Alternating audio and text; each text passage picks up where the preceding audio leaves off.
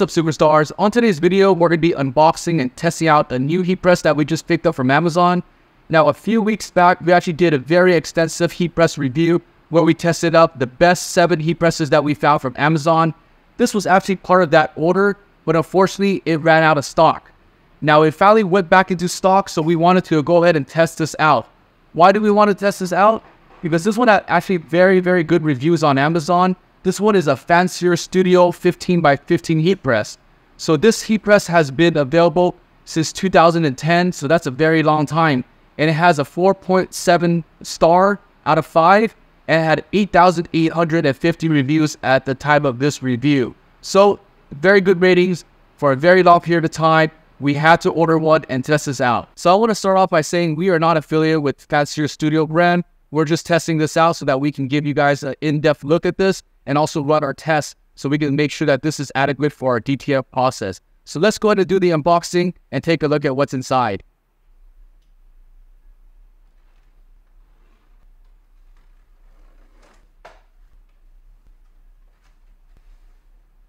Everything's nice and wrapped up. That's a good sign. I'm going to move this on the floor. Looks out.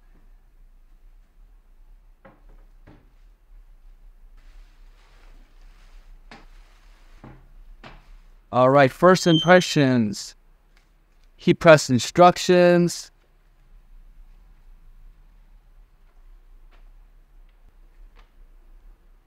They've got their Facebook. Their customer support is on Facebook, so that's pretty good. At least they are transparent about that. There's contact information over in Hayward, California, so that's also a good sign. They have a customer service in California with a up north phone number, so that's great. Fancierstudio, it's going to be 1500 watts, so that's high wattage, and it has a temperature of 0 to 500 degrees, 53 pounds. I think the 53 pounds might be a different model because I saw this one at 43 pounds. Actually, the 15x15 says 72, but it doesn't feel like 72. I believe the box says 42, so that's incorrect. But let's go ahead and take a look at what else is here.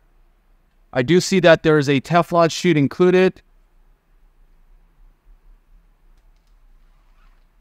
Here's a roll. It's their sheet. I'll lay that on the side. But it's nice that that's included. Let's go ahead and lift this up for the first time. Okay. Let me go ahead and just going to adjust the pressure a little bit. That's too tight. So, all right. Seems pretty good for so far. So I'm getting ready to fire this up, but let's talk about the product specs. So again, this is a 15x15, 1,400 watts, 110 volts, so it plugs into your standard regular outlet. Temperature goes from 0 to 500.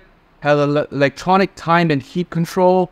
The silicone pad is actually slightly glued. So this is actually very different from other ones that I've seen where they are not glued and they move around. This one is slightly glued, but you're still able to replace it if needed. It has adjustable pressure knob in the back. And this is going to be the blue back model. The model number here is FS15x15BB. And if you guys are not sure, we're going to go ahead and put a product link below in case you guys are interested in this product, as always. So let's go ahead and fire this up and let's see how long it takes to heat up. So I'm going to go ahead and fire this up and see how long it takes to hit 300 degrees. 300 degrees is normally what we heat press our transfers at. So let's see how long it takes in order to get this kind of for us to heat press. Let's go ahead and get ready and put it on, turn on the timer. And then I'm going to go ahead and head to the temperature. And let's go ahead and adjust this. It was at 284. So I'm going to bring this up to 300 degrees. Press the temperature again, and that should lock it in. And then, okay, that had an alarm. So I'm going to go ahead and go to the timer. And let's also lower that to 7 seconds because that's all we need for our transfers. All right, so while it's heating up and while I'm timing this, I did want to do some measurements so that we can get an idea of the footprint. So the heat press is advertised at 15x15. I'm getting about 14 and It's almost 15 by 15 by 4. This is just a little bit of shy. And then I'm going to get an overall height of, this one's about 15 inches here. And then the overall footprint of this heat press from front to back is going to be 21.5 inches. And then I have a height from the bottom to the handle at about 25 inches. So those are the dimensions of this heat press. And I'm looking right here at the controller. It's got some Celsius to Fahrenheit conversions, in case you need to know. But we have this set at Fahrenheit, and we have it set at 300 degrees. So let's go ahead and fire up and see how long it takes to get to that 300 degree mark. All right, guys. So it's been about 6 minutes and 20 seconds to hit 290 seconds or 290 degrees. It hasn't quite hit 300 yet. I don't know why. It's kind of stuck there. Okay, so it's moving slower now. So it did pick up towards the end of the 300, but then it slowed down a little bit. I did hear a little bit of a click. It probably turned off the heating element for a quick second, so it didn't want to overfire, but it is continuing to hit 300 now. So as it progresses to 300, it is 6 minutes and 50 seconds, let's say. So let's say about 7 minutes to fire up to 300. That's not a very long time, but it is 7 minutes to heat up to this temperature. So the next thing that we're going to do is we're going to test the heating chamber on top to see how regulated this temperature is and how stable this heat is. So let's go ahead and test the center point. The center point, I'm getting 324 degrees. Top right corner, 291, 96. About 260, 270 up top, right on the top right there. 275 right there, 273. About 305 there. 318 there.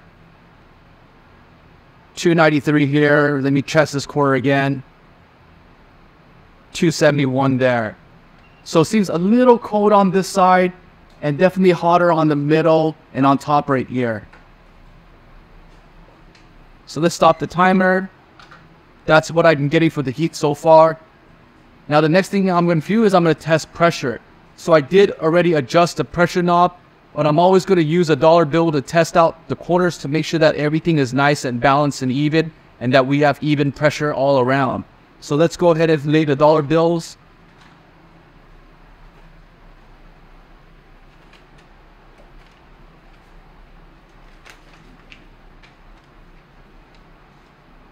Now when I close this, it might start beeping. So just go ahead and disregard that. That's a good feature for this, because you don't want to overheat a shirt. That's what the beeping alarm is for. So let's go ahead and press. There's a nice click there. I'm going to pull the corner. I'm pulling pretty hard. I'm pulling hard enough that the heat press will move.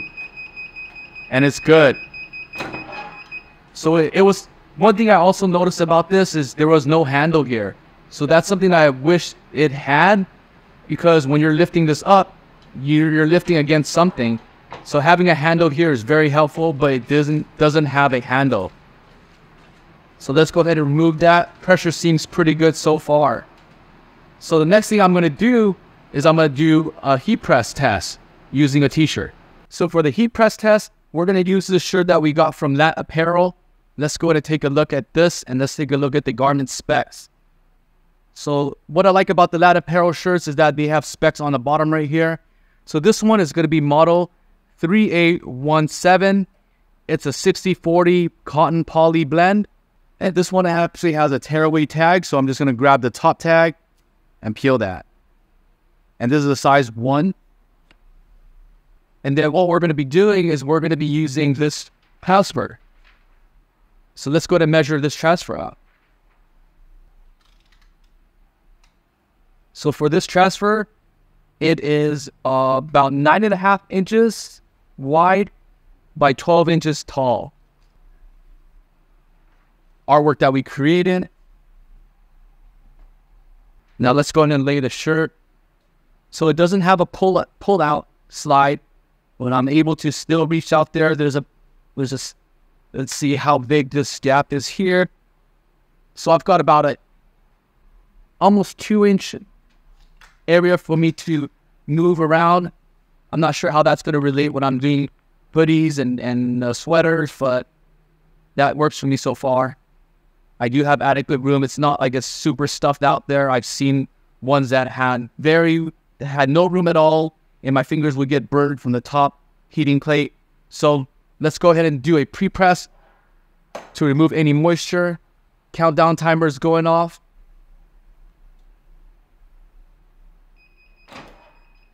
Great. Now it's already pre-pressed. Let's go ahead and grab our transfer. I'm going to go ahead and lay it here. I'm going to use my finger trick to make sure that's even on both sides. I have one finger here and one finger here because I want to make sure it's even, and there's no graphic here, so I'm taking the furthest points of the transfer to help me align this transfer. So that's about straight for me. And then I'm going to go ahead and use the Teflon sheet that was included. And let's run a press.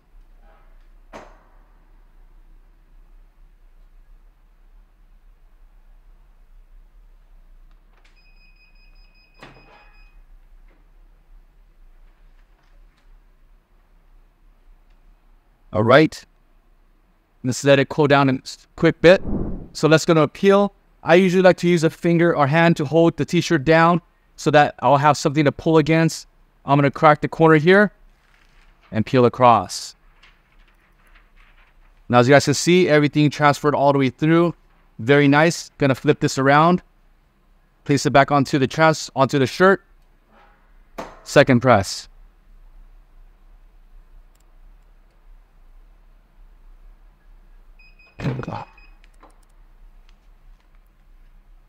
Let's go ahead and remove the shirt. And I'm going to go ahead and take a deep look at this to make sure that everything looks good. What I'm looking for are the corners. I want to make sure that everything, let's lay this down so I have a bigger surface to look at and I'm not shaking as much holding the t-shirt. But what I'm looking at is I'm looking at the corners. I'm making sure that everything is nice and pressed evenly. And what I'm also checking is these lines. So there are vertical lines that run down the shirt. The reason why you have these lines is because when somebody wears a shirt and it expands left and right. And what you're looking for is you're looking for the lines that run down the t-shirt. And this is going to basically show that the graphic is embedded very well into the shirt. So I do see that these lines are present here. That means there's good pressure. But the ultimate test is to actually put this into the washer and dryer machine and to wash test this, so that we can actually see the results and how it looks after it's washed. Because most of the time, garments do shrink in the washer and dryer. And if the heat press has enough pressure and the graphic is embedded into the shirt, then you're not going to get that premature wrinkling. But let's go ahead and take this home, wash this, and we'll come back with the results. What's up, superstars? So we are back. We got the test results from yesterday's press. And I wanted to say that we went ahead and washed this on hot.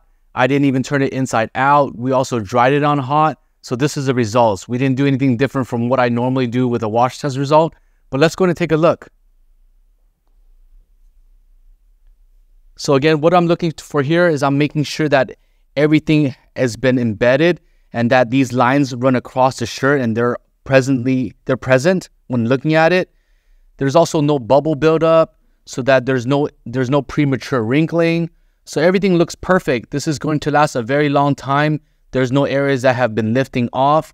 So this is going to pass our wash test result, guys. So this is good. It passes our wash test results and it is perfectly fine. No premature wrinkling. Everything looks good, guys. So before we get into the ratings on this heat press, let's go ahead and talk about the pros and cons about this press. Now, as far as the construction, it is a one-piece construction. The controller and the timer, everything was already built in, so I didn't have to worry about any type of assembly. So that's nice. It's a pure metal and aluminum solid construction. There's no plastic parts here, so that's also very nice. It's nice and sturdy. And it fired to hit 300 degrees. It took 7 minutes to fire up to that. So that's not very long. That's not short either, but it does take 7 minutes to hit 300 degrees. It has a countdown timer, so if you set it at 7 seconds, Once it runs down to 7 seconds, it will start beeping so that you can release this. So it does have that. And then the thing that I like about this, it does have a slightly glued bottom platform. Most of the ones that I've seen in the market are attached and you would have to readjust it every single time. This one is slightly glued. You can replace it if needed, but it is slightly glued so that it stays intact and in place and you don't have to fiddle with it while you guys are heat pressing shirts. And it has solid pressure all around. As we did our heat pressure test, it passed with flying colors. Pressure was solid all around. It was very even all around as well, so that's good. And the last thing is the Teflon sheet is included. It's not in this photo, but the Teflon sheet is included, so it's ready to go to press. And now let's talk about some cons, because this is obviously not perfect. Let's talk about some things that they can improve on. There were some low heating spots. So we did fire it up to 300 degrees, but we did get low heating spots of 260 degrees, but we did get highs of 320 degrees. So most of it was over 300, but there are areas that were under 300. So that was a little bit of a concern for us. But when we pressed onto the shirt, everything transferred, everything turned out fine. So it's not a real major deal breaker, but I did want to bring that so that you guys are aware of that. There's also no handle here. So I love having a handle here so that there's something to pull up against, but there's no handle present here. So I feel like that's something that could be improved in the future. But again, not a deal breaker. It is still very sturdy. So you still have to just hold it down with your hand, but you can release it by pulling up. There's also no pressure gauge, so you can't really know how much pressure is in there, but that's also standard for a lot of these budget heat presses. There's also no auto release, which is standard for most of these kinds of heat presses, and it has a 30-day Amazon warranty period. So if it fails within 30 days, you have to take it up with Amazon to get it replaced or returned. Now let's go ahead and go to our ratings here. So we're going to be rating this between 1 to 5. We're going to be judging this on sturdiness, on being usability, the pressure, heat assembly or heat distribution, and lastly assembly. So for sturdiness, I'm going to go ahead and give this a 5. It is very sturdy. I didn't have to add on or install anything extra on this, and it feels like it's very sturdy, and the weight, it has good weight to this. So that's good. No plastic parts. And as far as easy to use, I'm going to give this a 4 out of 5. Reason, it didn't have that handle there, so I'm going to deduct a point from not having that handle there. But besides that, again, buttons are easy to use. I'm going to give it a 4 out of 5. Now, as far as pressure, it had pressure, good pressure all along. We're going to give this a 5 out of 5. It passed that test. Heat distribution, we're going to give this a 4 out of 5. Reason for that is there were some cold spots here that was not 300 degrees. So I'm going to have to deduct some points for that. We're going to give it a 4 out of 5. And again, no assembly, Teflon sheets included. Everything was plug and play, ready to go to your 110 outlet. So guys, out of all those things I've categorized this at, out of 5, we're going to go overall give this one a 4.6 out of 5. So we're going to recommend this press. It's pretty good if you guys are looking for a press in this budget. After tax and using Amazon Prime to ship this to us, it was only $209.46. So that's pretty good for a press. That's right about $200 mark. So if you guys are looking for a press, you guys can check this out. We'll have a link below. We understand why this company has been around for over 13 years and has such high ratings at 8,800 at this time of review. It's been around for a while, and we understand why. It can get better. There's more parts to innovate, but as far as something that lasts a long time, that has a reputation, that's been around on the marketplace for a long time, this is pretty good. My name is Phil. You guys have any other questions, let me know. I'll answer it for you guys, and I'll catch you guys on that next video, guys.